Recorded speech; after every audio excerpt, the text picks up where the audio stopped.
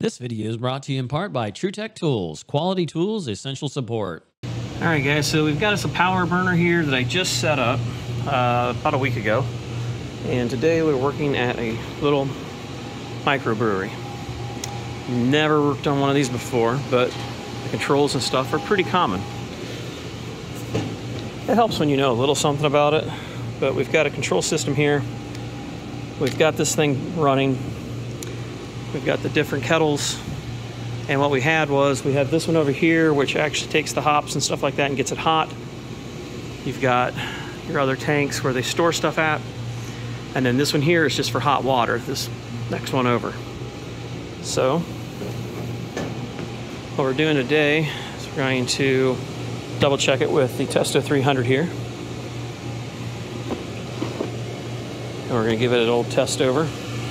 This here had a control module that got burned up, so we got that redone. It's running right now, melted out some plugs, had to use a washer to make a plug. Can't get half this crap from the supplier. We're also going to be checking our draft there on that, which is built right into the Testo 300, which is pretty sweet. You don't need a separate gauge for it. So we're gonna go ahead and get that turned on. That should kick up and boot up. I've been wanting to do a video on this thing. I'm not gonna go real deep into it. The 300 here has Bluetooth capability and Wi-Fi both, has lithium-ion batteries in it. Touch screen, pretty indestructible. I mean, it's really tough. It isn't like a smartphone type deal. It's actually, it doesn't give the lines or nothing like that. The control module that melted down on the one that we're getting ready to check out here is right there. It got a little warm, so I've got to go get a manual reset to install it. Now the thing is kind of interesting. This has actually got Android, so you can put a passcode in here so if somebody steals it, hopefully it helps protect it a little bit. The startup on this thing is really quick. Give it a sec here. There we go, set up for natural gas. Here's all my specs, here's my draft. So when we hit play, which is how you start this thing going, it's gonna zero it out. So let's go ahead and plug this in. That way it's ready to go. Nice simple connection. You see the two things here, match them up. Shove it in, twist it, lock it. We're gonna hit play. It's gonna say zeroing is needed. That is your draft. So it should zero the draft out. Here we go, cool. And should go 0, 0, 0. So this has been running for a little while. This is just moderately long enough that, you know, we're able to get what we need and not trip over it and everything else. So let's go ahead and let's just set it on the ground, that way it's safe. Go ahead and stick this in here. There we go. That is right in there, about the halfway mark. You can screw that in if you want to make it nice and tight, and we're able to check our draft. They don't need a lot of draft. We've got 0.06, so we can actually could adjust that just a little bit, go for 0.1. 0.1 was about what we needed. The more we go up the chimney, the more we're losing. So if we push that shut, there we go. So we're shutting that. And now you want to make sure when you're checking this, you want to make sure you check it before you go to the draft control, because you don't want it diluted with oxygen from the room. So as you can see, we're running right at about 390 stack. See what our parts per million of CO. We scroll down here, oxygen CO is there. Now we're burning a little dirty. When I push that shut, that actually caused the CO to go up higher, so we weren't pulling enough air in. So we're going to need to double check our air here and make sure that it's open and that we're getting enough that we need. So we just checked our burner on the side here to see what our air was. Generally, if the CO's high, it's incomplete combustion. So you either need to adjust your gas or you need to adjust your air. If it's not burning clean, you probably need more air. You gotta see where your gas is at too though. So let's go ahead and flip this thing on and see if we can look at the air shutter. It's right there, and it's wide open. So I've gotta get a mirror out and double check that, but I guarantee you, if I cut the air back, is going to go up even higher. So it's not burning very clean. Now, things could have been damaged, possibly, when all this other stuff got melted. So we may need to take a good look at it. Now, as far as the draft, you can see we got 0.02. Usually you don't need a lot. You can go almost from neutral to just a slight negative from what I was told on the other burner. This one here, I have very little to no specs on it at all. Pretty much all the documentation's been burned off, or I don't have much on it, which kind of sucks. But that's what the analyzer is able to do for you. It can tell you whether it's burning clean or not. It can check your draft, which is pretty awesome. We've got our excess air, our efficiency, O2, and CO2. All right there. So we could actually probably lower the gas pressure possibly. We got to check it and see where we're at. And see if it's maybe overfiring, putting too much fuel in. If you got too much fuel and not enough air, it's going to burn dirty. So you got to have the right mixture. Let's go ahead and check it out and see where we're at. Which I got a plug here, and I got your traditional port right here. All right, I can tell you right now why we're running so dirty. They got that cotton picking exhaust fan on again, and that is what caused all the problems to begin with. They claim they're going to shut that thing down when they're brewing, and unfortunately it's running right now, so I need to shut that down. Let's go back over here and see how it's burning now. I didn't know they were running that, so I turned it off. Totally throws everything off. Look at that, my CO's going down. I was wondering why everything was going to crap. See, if you can't vent out normal, it's gonna throw everything off. Draft's pretty much about the same. 0.07 was about where we were at before, but it just completely was throwing off our burn factor. And if they're gonna run that at the same time, they're gonna have the same problem again. Now, what I'm gonna do is mount me a manual reset limit right on top of the burner, and I'm gonna wire it in on the low voltage side of things and have it trip out. That way it kills power to the gas valve, which then eventually it'll lock out the control module, and it's gonna be low voltage, so I don't have to worry about doing all kinds of fancy wiring. That way we can keep her safe. But you can see we're generally going to need to keep under 100 parts per million, and we're already coming down to 65 here, and we're on the right track. But yeah, that stupid exhaust system was screwing everything up. So it's really important to know that, and that's why you want to make sure you have an analyzer to check it. There's no way I can see how this thing's burning without that analyzer. There's no inspection port or anything like that for me to actually see what it's doing. They had to put the box on here because they had gotten water on it, and it destroyed this electronics once before. So it's been an ongoing battle here. Okay, on this other one, I went ahead and wrote my specs on the inside here because I wanted to make sure we're safe. This is a modulating burner, so it's capable of running from 1% all the way up to 100%. I seen this company Power Flame burner down there in Atlanta at the AHR Expo, and they were pretty good on getting me the information I needed.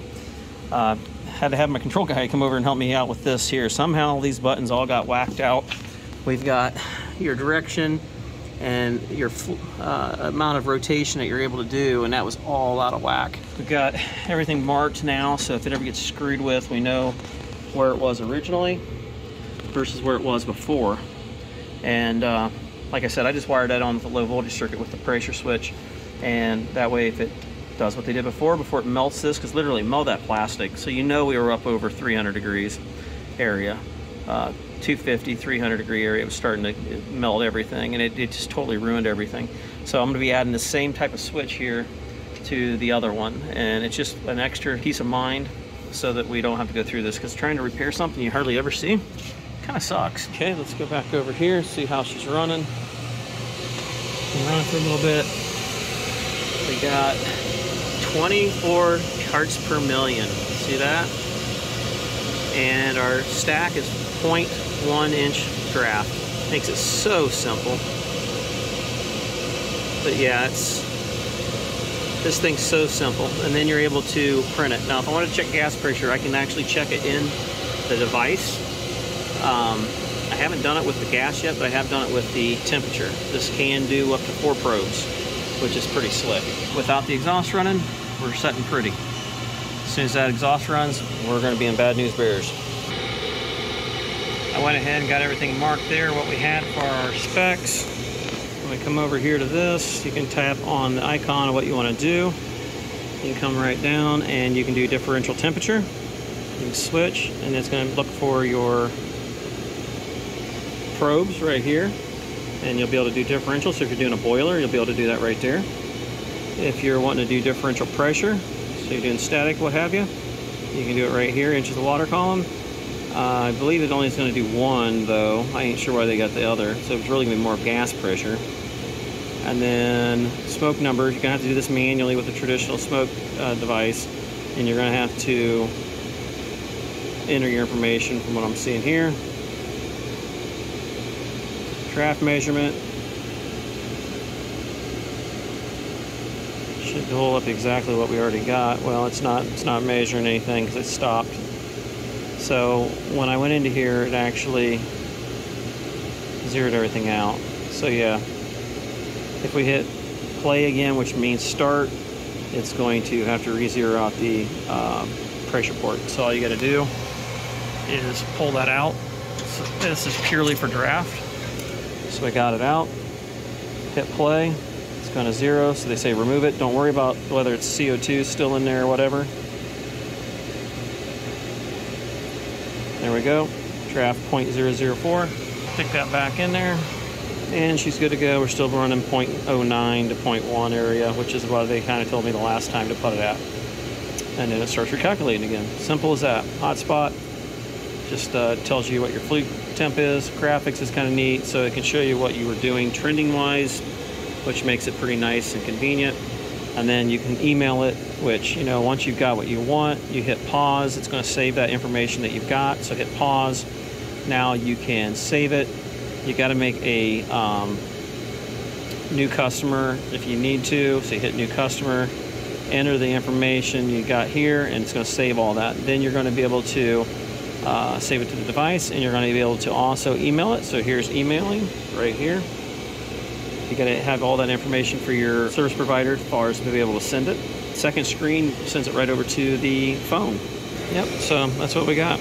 And this does have a magnet on the back side, which we picked up some of the shavings, which makes it nice to stick, which probably won't stick to any of this stuff.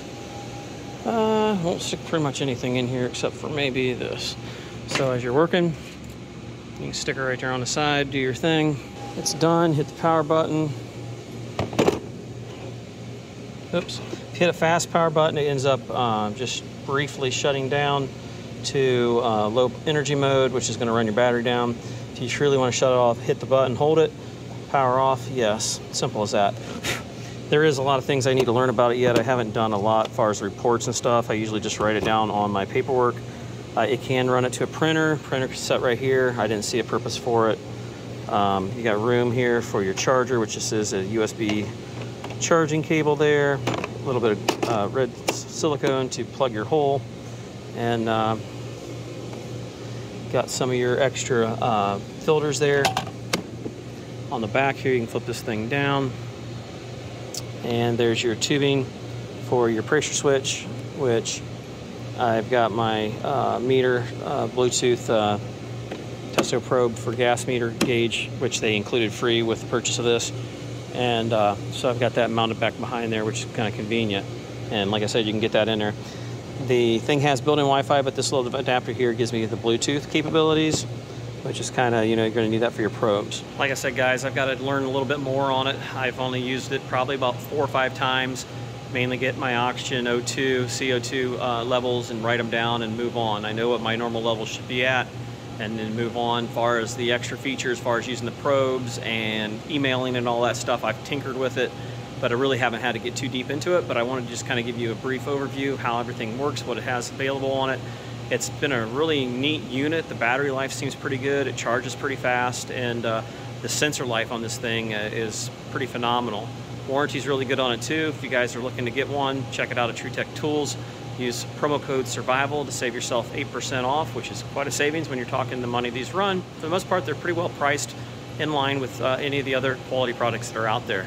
Our own shop ended up purchasing one, then I've got this one for myself, so it's been a really cool to have on my truck when I need it.